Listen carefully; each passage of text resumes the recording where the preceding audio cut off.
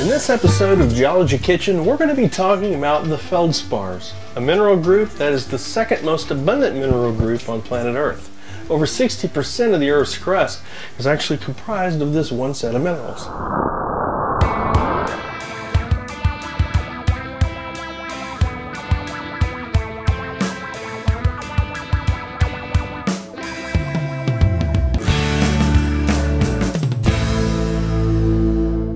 There are many different minerals that actually make up the feldspar mineral group.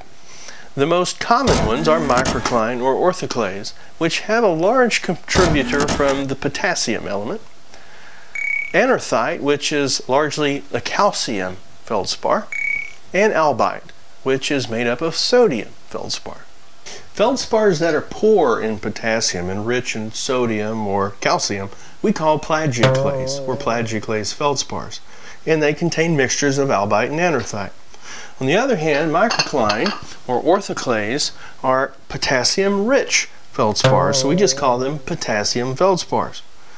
Let's talk a little bit more about potassium. Bananas and other fruit are good sources of the element potassium. The body needs potassium for its cells to function properly, especially nerves. We couldn't even transmit information between our brains and our cells if it wasn't for potassium. And where does the potassium come from that's in bananas or vegetables or in any of these other types of foods? It comes from the soil, which includes clays that originated from weathered feldspar grains. Another very important element in feldspars that aids to our body is the element sodium.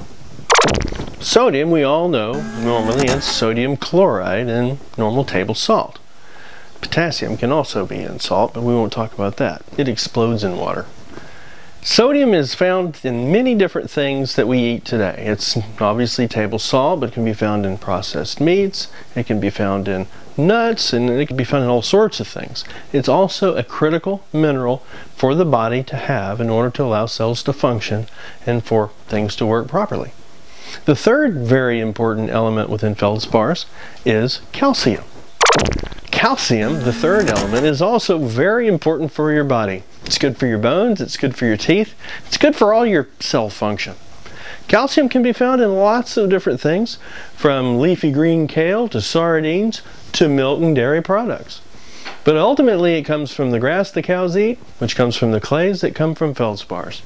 And that ain't a bad thing. Making feldspars is just like making food in the kitchen. We have a recipe of elements and chemicals, and we need them in the proper amounts.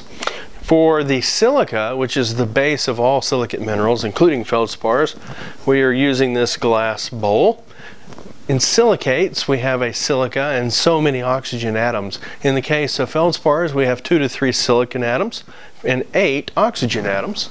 We also need aluminum, which we're going to use this aluminum foil. And that's going to be the basis of our feldspar minerals. To that, we'll add some different variation on the theme of potassium, sodium, and calcium. Depending on the feldspars we make, we would add more calcium, or more potassium, or more sodium. So we're going to make a banana split, and we're going to show you how you can use different solutions and make different banana splits, but still using potassium, sodium, and calcium. So we've got our aluminosilicate base here, and now to make a potassium feldspar, the first thing we need to do is cut this potassium-bearing fruit, also known as a banana, down the middle, and we will take half of that and put it in, and the other half falling apart here a little bit, and that'll be the base of our banana split. Now at this point, this mineral would be called a potassium feldspar. It's got all the main ingredients of a potassium feldspar, like a microcline or orthoclase. But we're going to go beyond that. This is a solution, so now we need to add what? Ice cream, because you can't have a banana split without ice cream.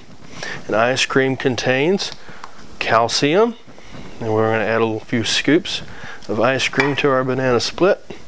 Doesn't matter what the color is, whether it's strawberry, chocolate, or vanilla.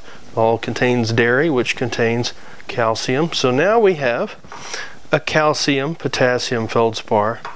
Not to be outdone, because we don't want to leave sodium out, we're going to take chopped nuts, which many people enjoy on their banana splits, and scatter them over the top. And now we've got all the three main points of making a banana split and of making a feldspar. Of course, when I make my banana splits, I like to add a little bit of whipped cream to the top. Again, a calcium-bearing dairy product. And for a little more potassium, heck, let's just add a few sweet cherries onto the top. So now, as you can see, we've got a nice analog for a solid solution, a mineral complex that is just like a feldspar, containing potassium, sodium, calcium, aluminum, and silicate. And the difference being, this one actually will taste pretty darn good. So as you can see, this is a great analog or a great model of a feldspar, but it tastes a lot better because it's a banana split. Now there are other things that we could add to this, because remember, we just have different foods around the kitchen that have potassium, sodium, and calcium. We could add all sorts of wacky stuff to this and find that same solution of elements. Obviously this is a nice and perfect banana split, but things in nature don't always go perfectly, and nature makes substitutions, much like a cook can substitute one missing ingredient for another. There are a lot of things in the kitchen that may also have potassium, calcium, or sodium. For example, let's say we wanted to add a little more sardines, which I'm going to add some great calcium.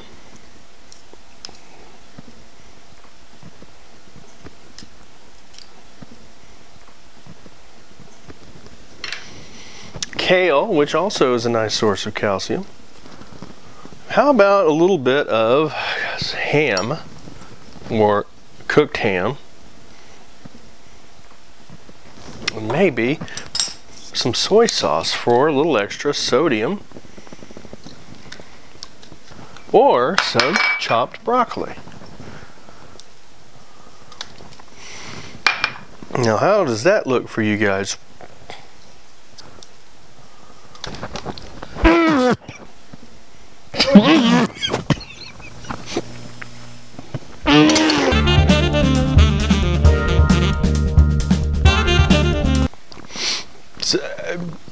Like